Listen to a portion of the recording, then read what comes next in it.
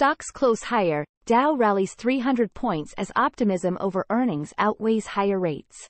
Stocks closed higher Monday as traders awaited a deluge of corporate earnings reports and shrugged off a rise in Treasury yields. The Dow Jones Industrial Average traded 314.25 points higher, or 0.93% to close at 33,984.34, marking its best day since September.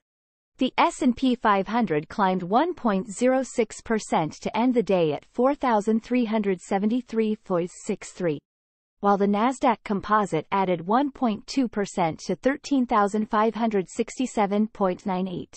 Nike and Travelers companies led the Dow higher on Monday with advances of around 2.1%. All 11 S&P 500 sectors traded higher in the session. Earnings season heats up this week with 11% of the S&P 500 slated to report results. Some notable names on deck include Johnson & Johnson, Bank of America, Netflix and Tesla. Those results will follow a solid start to the reporting period.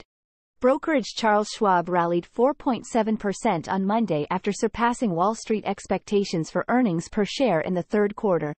J.P. Morgan Chase, Wells Fargo and United Health rose Friday after posting their latest quarterly results.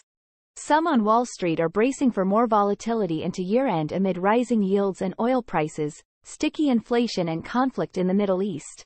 But a focus on earnings can give investors optimism in the short term, said Lisa Erickson, Senior Vice President at U.S. Bank Wealth Management.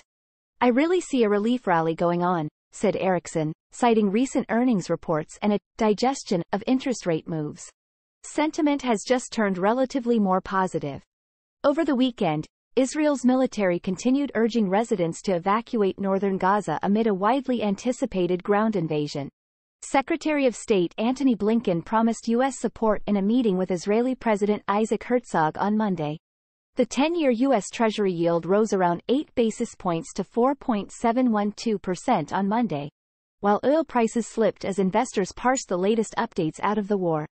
Monday's advance follows a mixed week for stocks. The S&P 500 advanced 0.5% for its second consecutive positive week, while the Dow gained 0.8%.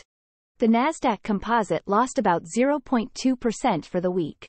Last week was clearly a shock reaction to the geopolitical surprise, said Ethan DeWitt, Chief Investment Officer of Moneta Group. We're normalizing the turmoil, and factoring it in, and then we're kind of getting back to fundamentals.